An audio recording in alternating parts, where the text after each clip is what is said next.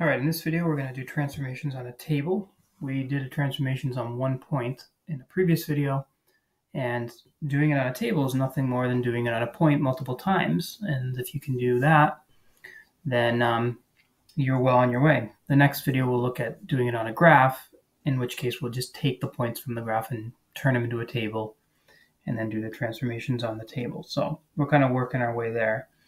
But here's the function f of x. I've got 4x coordinates and 4y coordinates. So let's perform these transformations down below.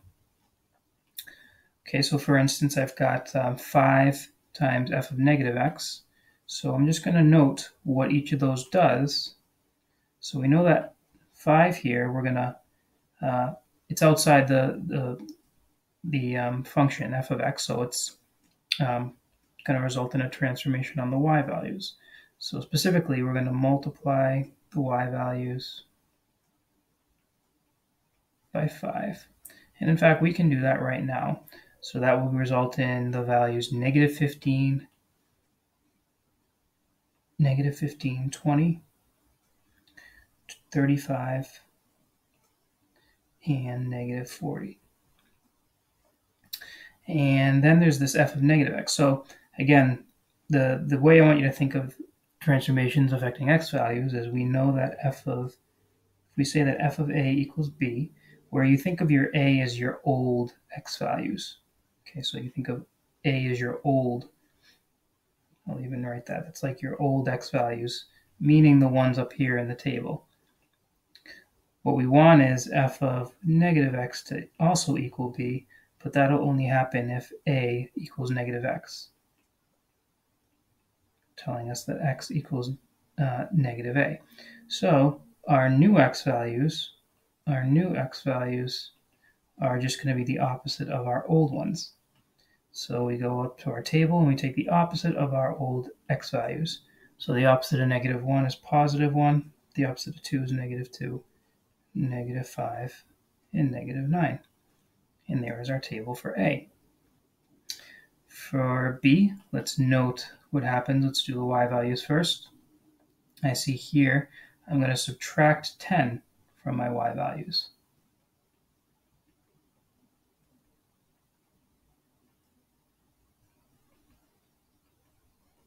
Good, so we can do that right away. That's the only transformation affecting y values.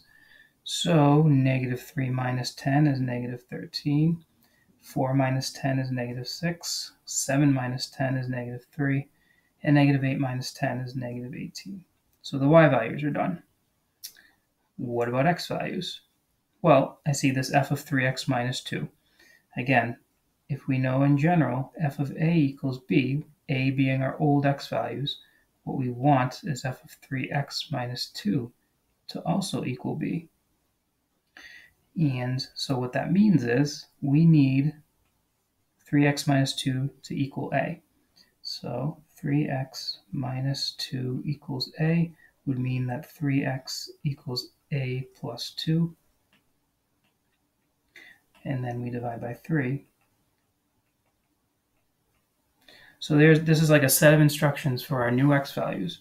Remember, our a value is our old x values. So this is like your new x values is equal to your old x values plus 2 divided by 3. So we're going to take our old x values, divide them by 2, or sorry, add 2, and divide by 3. So our old x value, negative 1, plus 2 gives you a positive 1, and then we divide by 3 to get a third. Move that down a little bit so it's separated. 2, our old value 2. 2 plus 2 is 4. 4 divided by 3 is 4 thirds. 5 plus 2 is 7. 7 divided by 3 is 7 thirds. And 9 plus 2 is 11. 11 divided by 3 is 11 thirds.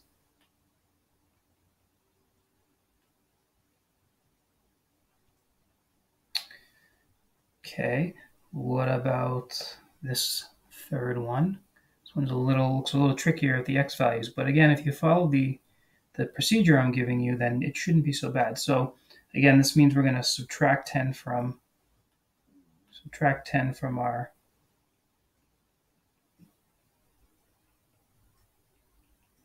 y values. Why don't we just do that right away? Get the y column set. So we're minusing 10 from these. So negative 3 minus 10 is negative 13.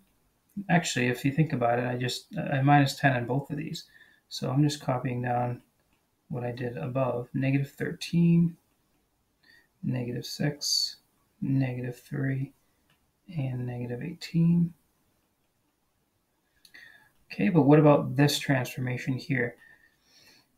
So we can leave this as it is. I might just, for reasons that have to do more with graphing, when you have to describe what happens to the graph, I'm going to write it like that. It's not really a big deal, but right. So let's say we want to figure out what x would have to be, the new x values. Again, we start with the fact that if f of a equals b, where a is our old x values, if we want this to equal b, we need those to be the same. So negative x plus 6 over 4 would have to equal a. Timing by 4 gives us negative x plus 6 equals 4a. So therefore, negative x is equal to 4a minus 6, and then x equals the opposite of that. So there's our instructions for our new x values. We take our old x values times by 4 minus 6, and then multiply by negative 1. So that's kind of a lot. Let's see if we can do this, or if I can do it in my head. 4a minus 6. So 4 times negative 1 is negative 4, minus 6 is negative 10, times negative 1 is positive 10. 4 times 2 is 8. 8 minus 6 is 2. 2 times negative 1 is negative 2.